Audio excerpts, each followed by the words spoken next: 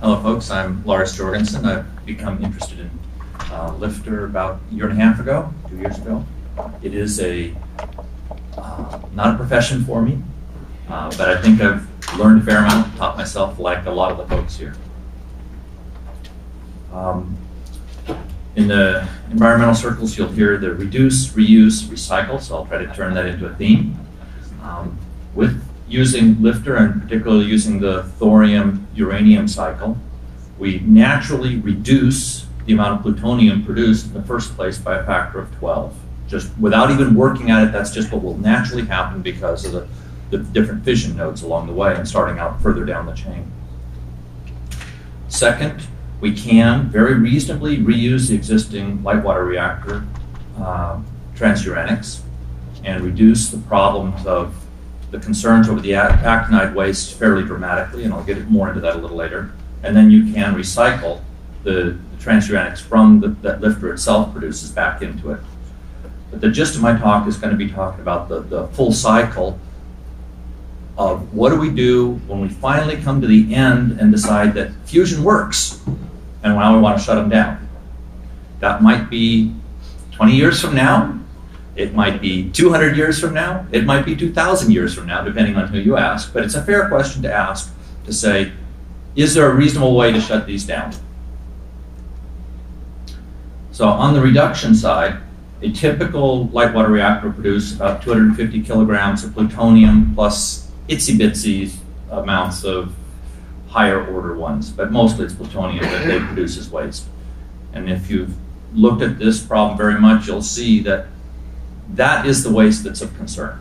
It's that 250 kilograms. The fission products, we can be patient, we can put it into a man-made structure that lasts 500 years. We see lots of Roman structures that have lasted a lot longer than that. I can believe that we can engineer that. But the actinides that last tens of thousands of years, it's a fair extrapolation from what we know what we're doing to say whether or not our engineered structures can last. We can put it into geological storage, and personally I can believe that that works. And I'll believe a lot of the folks here do. But I don't think you can claim that we've succeeded in selling that to the public. So this is another avenue. If society wants to get rid of that stuff, we have a place to put it. We have a place that fits very comfortably into the molten salt reactors. One of the nice things about them is the very flexibility of being able to add a little bit of fizzle at a time. We're not very picky about what kind of fizzle it is. If it turns out it's got more 240 than 239 than we'd planned on, it doesn't make much difference because it gets, as a fluid, it gets mixed in with everything else. Or if it's got more 239 than we planned on, it doesn't create a hot spot that's going to melt in the middle of a solid fuel reactor. But this should be our first priority, not looking back at the waste we have, but rather getting the new generation of reactors that produce less in the first place. Because the amount of waste we've generated so far, if nuclear is going to be successful the way we all think it's going to be, is like 1% of how much is coming if we don't change the direction that just building more light water reactors. So the priority should be first, let's get the new generation reactor started, because we know that's going to take us time. And frankly, the existing light water reactor waste, it's not going anywhere. If we take 40 years before we get it into and start burning it, nothing has changed. Some pictures of the light water reactors waste. He asked me to hurry up, so I'm going to, since I don't want to talk too much about that, I'm going to keep on going. On recycling the transuranics from LFTRs, there's been some statements saying we don't produce any. It's not precisely true. We produce about 20 kilograms of plutonium a year. Oddly, it's plutonium-238 that we produce first, not 239, which has good news as far as proliferation worries go. It's not very easy to do anything with 238. We might even be able to help NASA out a little bit with some of the 238, although I think we'll produce much, much, much more than they could ever use. There are several different possibilities for how to get that plutonium out. That is an area that I would claim still is unsettled ground. That We can do fluorination. Ornell did that. They managed to actually fluorinate out the plutonium. And if you go through the numbers of what they achieved, it comes out to be about 99.8%, 99.7% for our scale of plutonium that we could get out if we got the same performance that they did. But they preferred liquid metal exchange. If you look at all their more recent stuff, they were always planning on that, as are the French. I just haven't seen the results, lab results, that tells me that I'm encouraged by that path. And then IFR also had plans, and they were talking about achieving 99.9. So a variety of techniques are possible, but none of them are established. So we don't have any idea of the cost of any of them, really. And it's a matter of society value. How important is it to us to take those 20 kilograms and get them out? One thing I'd like to point out, though, is we focus a lot about the transuranics, because when you're in the light water reactor cycle, the uraniums are all stable. 235, 236, 238, they're all very benign, not much different than 238. When we're on the thorium cycle, though, we have 233 and 234. They're not quite so benign. In fact, it's fairly comparable to the plutoniums. So if you have a little itsy-bitsy amount of 232, and it has a half-life very similar to plutonium-238.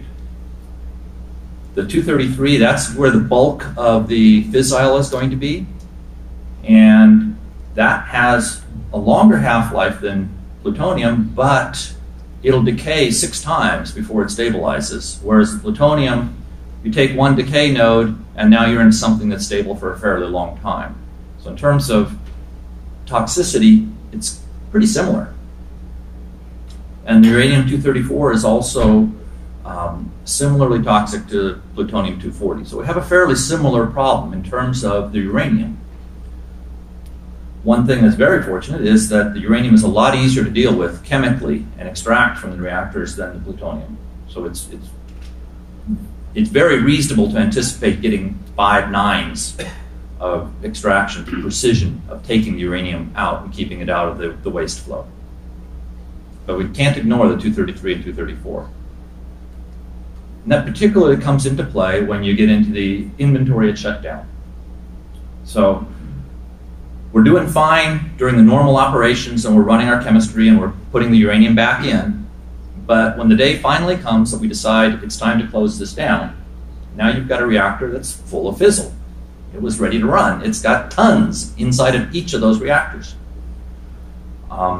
Depending on what forecast you do, if you look and say, well, suppose we supplied the world's electricity demands with nuclear reactors of this style, you'd be needing on the order of 9,000 gigawatts worth of reactors. That's several tons each. That's a lot of actinides to take care of. The French Grenoble group showed plans of how they could burn off a lot of that by coming up with a specialized reactor. As you start burning off that stuff and just do that, you very rapidly build up the even order, higher order actinides, and that kind of poisons the fuel. So they were able to reduce it by about a factor of 10 by doing specialized reactors to burn it off.